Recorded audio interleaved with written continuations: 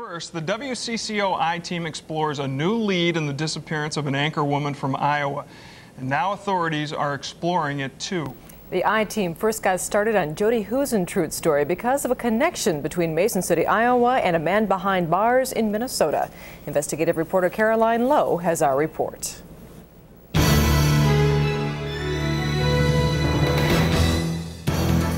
May 1997, Cottage Grove, Invergrove Heights, St. Paul, and Woodbury. 4 women terrorized in their own homes, bound with duct tape, repeatedly raped, threatened with death. 4 attacks in 18 days. A rape spree rare even on a national scale. We're talking about a human predator, someone who stalks, someone who plans, someone who enjoys the terror, submission, and humiliation. Crime experts believe that whoever carried out these attacks has been violent toward women before. The WCCO I-Team has learned that the man charged with the 4 rapes lived in Mason City, Iowa, at the time Jody Huisentruit disappeared. You are watching News Channel 3 Daybreak. The time is 6 o'clock. Time is working against police in the case of the missing anchor woman. 2.5 years later, the trail is cold. The investigation stalled.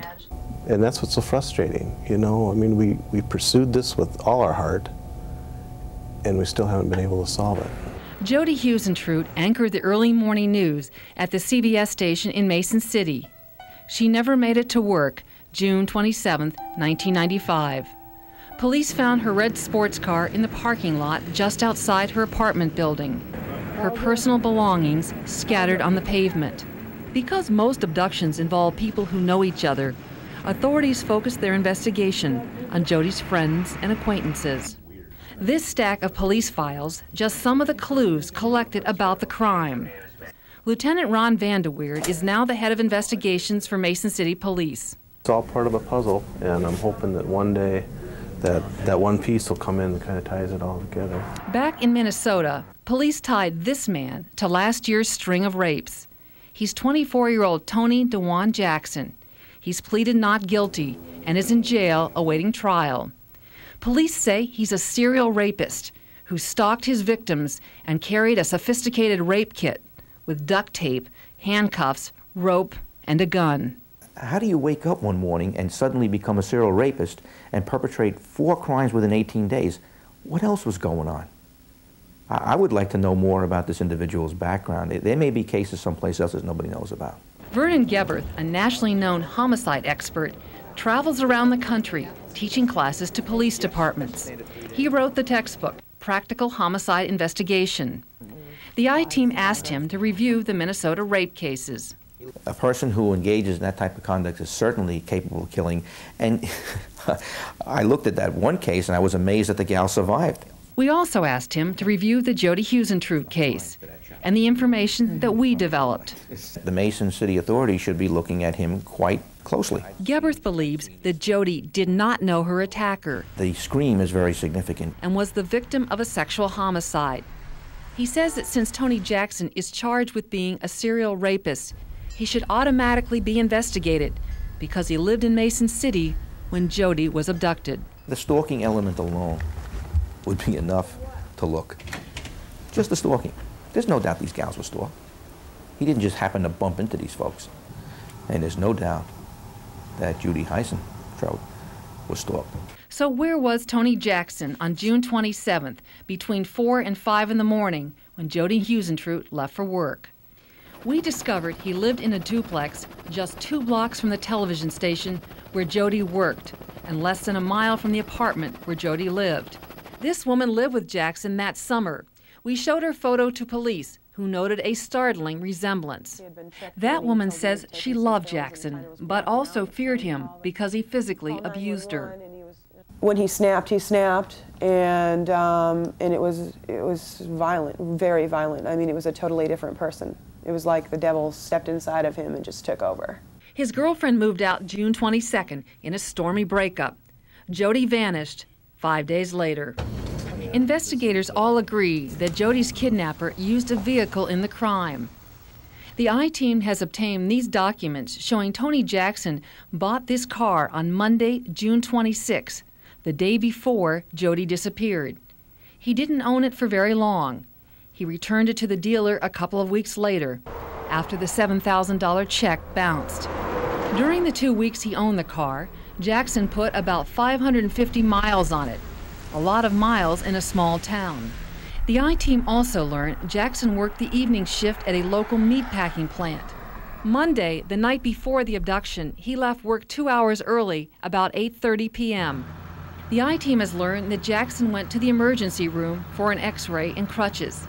He told people he hurt his left leg on the stairs at work. The next day, he went to work for just 1 hour, from 4 to 5 in the afternoon. Remember, Jody disappeared that morning. The I-Team wondered just how severe was Jackson's injury. Could his hurt leg and crutches be an alibi that might rule him out as a potential suspect? Because of privacy laws, we can't get his medical records. But we were able to verify he showed up for work on the 28th, the 29th, and 30th.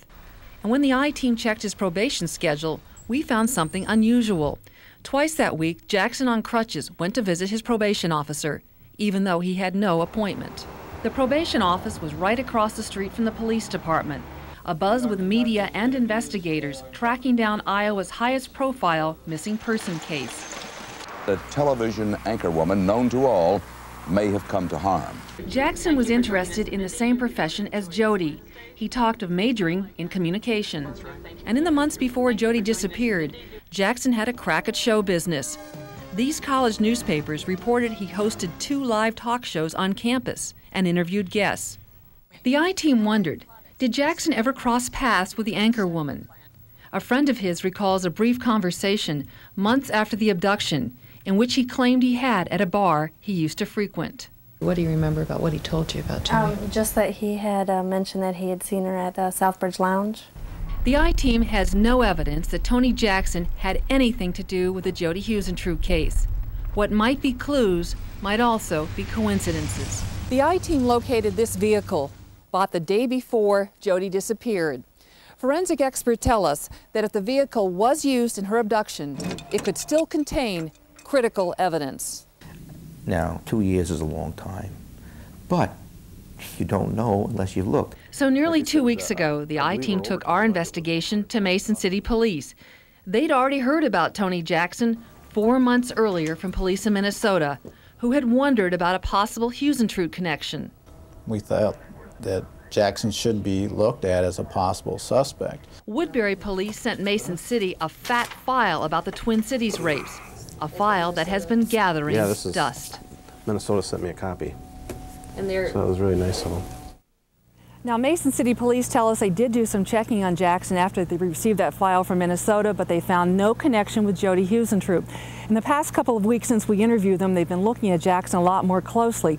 In fact, just on Friday, they met with investigators from the FBI and from the state to talk about their next steps. We understand one of those steps they'll be taking soon. We'll be comparing palm prints that Tony Jackson has back in Minnesota with an unidentified palm print found on Jody Huisentrut's car here in Mason City. Caroline, I'm wondering, have you been able to reach Tony Jackson about this? Yes, Tony Jackson has called us collect several times from the Washington County Jail where he's being held on rape charges waiting to go on trial. He strongly denies any involvement in Jody Huisentrut's disappearance. In fact, he tells us he's never met her. The only time he's ever seen her, in fact, was watching her here on TV at Channel 3 in Mason City. All right, thank you, Caroline. Well, tomorrow the I-Team brings you the latest developments from Mason City and tells you how, for a brief time, Tony Jackson's future held as much promise as Jody Huisentrut's. We'll have more from Mark a little later, but first, new developments tonight in a story that the WCCO I-Team broke just last night. Now, police in Mason City, Iowa now say they will follow up on a possible lead in the case of a missing newswoman named Jody Huisentruit. This new direction focuses on a man named Tony DeJuan Jackson. He's already charged in 4 other rapes in Minnesota, and Dakota County Attorney James Backstrom, who's prosecuting one of those rape cases, told us tonight that 3 of the 4 victims look strikingly similar to Huisentrut. Police still won't call Jackson a suspect, however.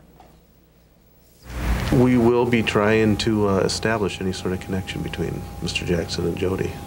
Would you consider him a suspect now in this case? No, I don't think I'd want to use that word. That's pretty, like I said, that's a pretty strong word.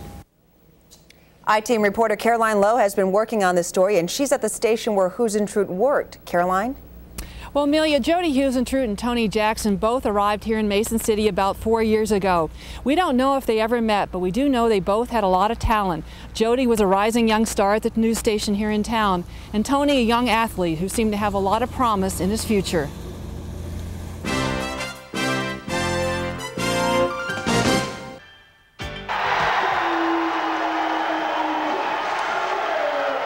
Tony Jackson, number 55, a star on the court. His last game here, he had 25 points, 15 rebounds, and there were a number of scouts in the stands that night, so he could have written his own ticket. Coach Chad Brown recruited Jackson, who grew up on the toughest streets of Chicago. He got him a basketball scholarship to Waldorf College near Mason City, Iowa. He was the best athlete that we've probably ever had in our program, and a Division I caliber athlete at that. But Coach Brown says he kicked number 55 off the team halfway through the season because of violent behavior. We saw a kid with tremendous potential that looked like he needed a break. We had a soft spot in our hearts, and unfortunately, we were burnt by that. That was 4 years ago. Today in Minnesota, Tony DeJuan Jackson, charged with being a serial rapist, faces the possibility of life in prison. A WCCO I-Team investigation has found that Tony Jackson was living here in Mason City at the same time Jody Huisentruit disappeared. His duplex 2 blocks from the TV station where she worked. Back then, there would have been no obvious reason for police to investigate Jackson for the abduction. He had no known history of sexual violence.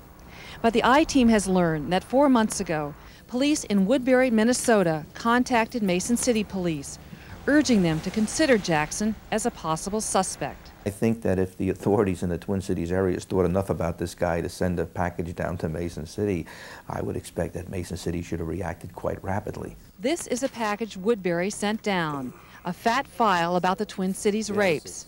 A file police dusted off 2 weeks ago when we asked to see it. An I-Team investigation found Tony Jackson bought a car the day before Jody disappeared and only owned it for 2 weeks, but put on about 550 miles on it. The I-Team located the car, and because experts tell us it might still contain forensic evidence, we told authorities about the vehicle. We looked at the timeline the night before, the next day. That was 2 weeks ago. Police still haven't taken the car to a forensic lab. Oh, what can I tell you? Shame on them. Vernon Geberth is a national homicide expert. He wrote the textbook, Practical Homicide Investigation. The I-Team asked him to review the information we developed. So the first thing, you'd go take a look at that car? Absolutely, because that's physical evidence. The woman who owns the car says she'll cooperate and let police take it without a search warrant. A couple of days ago, police called and told her they want to, but they still haven't picked it up. Kind of strange, kind of exciting to know if it is connection with her. Hopefully we'll all know. Tony Jackson called the I-Team from jail. He told us, quote, "I can't even elaborate on Jody. I don't know nothing about her. The only thing I know about her is she came up missing, and that was it." Even if Jackson knows more than he is saying, solving such a cold case is very much a long shot, particularly without a body. It's almost impossible. It's almost impossible. It's almost eerie. Tony Jackson has been on the air at Jody's TV station before. This video came from their tape library. Tonight they'll be showing his tape again, this time as part of their lead story. Tony Jackson called the I-Team last night after a report. He sounded relaxed but told us, quote, he thought the report was really reaching, and once again he's declining to answer specific questions about the abduction of Jody Huisentruit, but insisted he had nothing to do with her disappearance. Caroline, how are the folks in Mason City reacting to this? It's the talk of the town. I mean, it said the posters have faded, the yellow ribbons have gone down, but everywhere you go today, people are talking about it. They hope that this is a break they need, but they're kind of cautiously sitting by waiting to see what's next and just hope it gets a thorough investigation. Okay, Caroline. And Caroline and the I-Team will stay on the story in Mason City, and we'll follow up tomorrow as the investigation progresses. Tonight, I'm at the Mason City Police Department. Earlier this evening, investigators seized a car they want to examine, looking for any possible links to the abduction of Jody Huisentruit. The I-Team discovered that Tony Jackson bought this car on June 26, 1995, the day before Jody disappeared. He only owned the car for 2 weeks. Now it belongs to this woman who drove it to work today. She's been anxious for authorities to take the car. The I-Team told them about the vehicle 2 weeks ago. How does it feel to be driving around with such a crucial piece of evidence, potentially? I don't know how to describe it. It gives you willies, I guess. You know, it feels very weird. Tomorrow, police will take the car to the State Crime Lab in Des Moines to look for potential forensic evidence. Evidence is so minute now. We may be looking for a hair strand. After weeks, days, months go by, that hair strand can be removed just by someone getting in and out of that vehicle. Therefore, we feel it's very critical to receive that vehicle as soon as possible. John Lang works at the Iowa Department of Criminal Investigation. He called the Tony Jackson lead a strong one. He says an agent will go to Minnesota to try to ask Jackson if he has an alibi. We're going to attempt to contact him to further investigation by seeing if he'll cooperate with us. We don't know that he will, but we don't know that he won't. We have already spoken several times with Tony Jackson, and he's always strongly denied any involvement in the abduction of Jody Huisentruit.